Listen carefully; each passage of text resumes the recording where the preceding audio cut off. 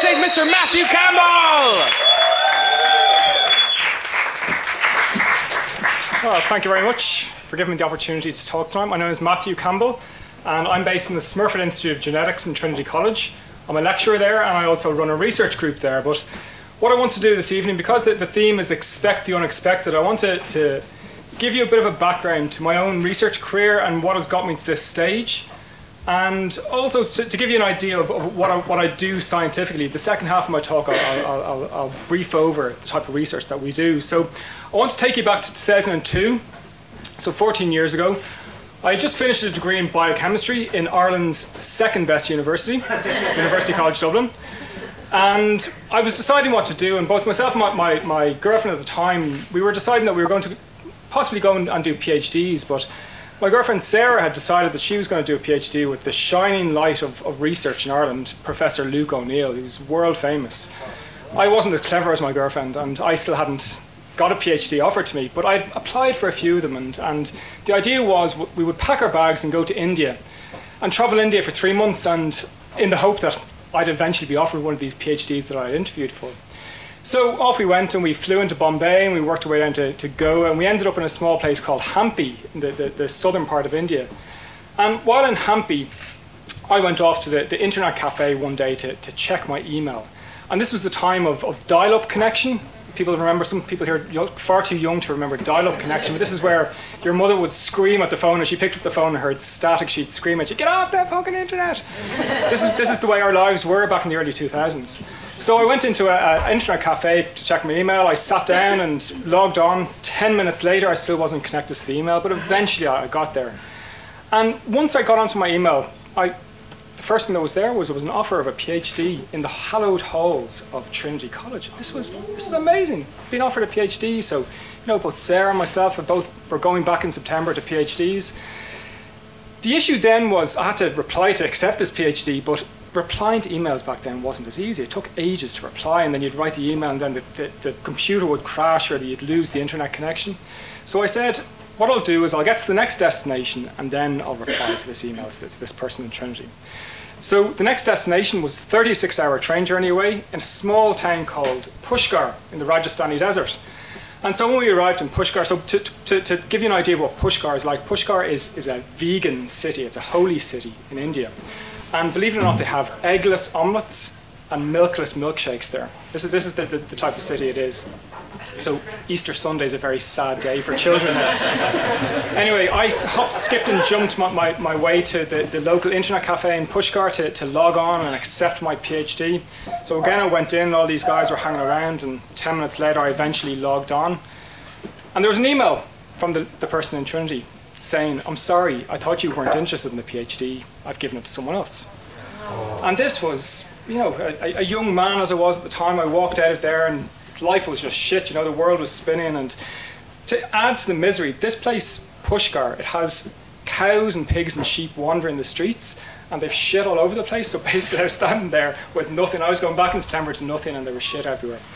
So to drown my sorrows, we went to a restaurant, but the place it's a dry city, it's a dry town. You can't even get any booze, So as I was talking to Sarah, we were discussing what we were going to do. The guy from the restaurant company said, "Do you want a bang lassie?" I said, "Excuse me?" This sounded like some sordid bestiality porno. And so we said, "Bang lassie?" And he said, "Yeah, it's this thing that we have in Pushkar. It's a budding flower of a cannabis plant. If you take the leaves and put it into a milkless milkshake, it's called a bang lassie."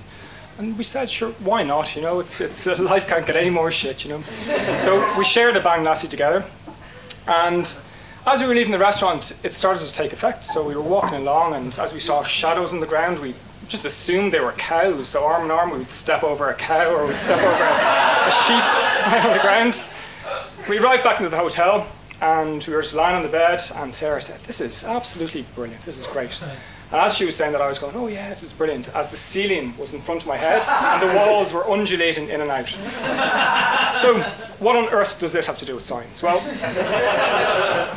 it's expect the unexpected. And unexpectedly, later on that summer, I was offered a PhD in University College Dublin. But the subject area of the PhD was so different. The subject area of the PhD was on a condition called age-related macular degeneration, or AMD for short. Some people might have heard of this. It actually affects 1 in 10 people.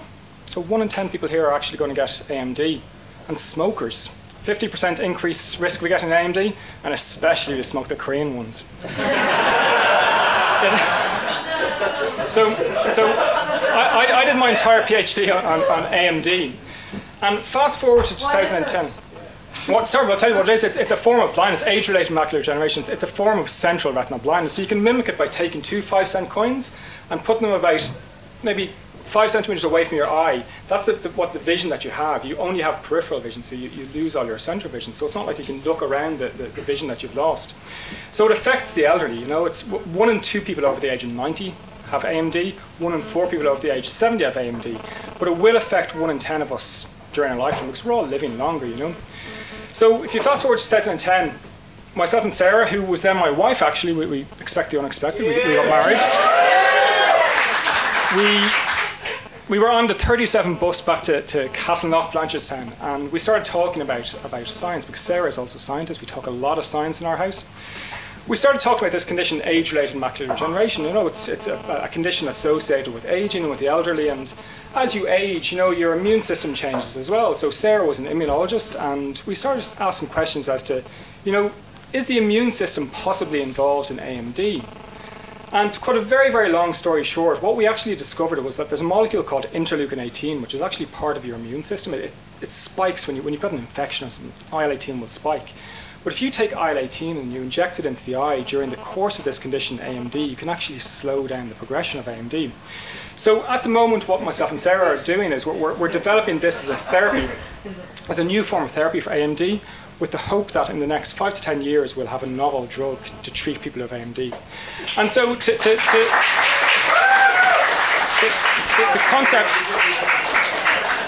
concept of expect the unexpected is something that in science, and me particularly, we embrace the unexpected and we try to control the unexpected. And obviously you can't control it, but if you keep making decisions and constantly keep making decisions, you should be able to direct the unexpected.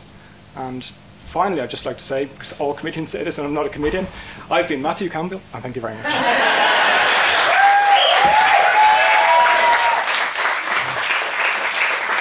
Thank you very much, Matthew Campbell, everybody.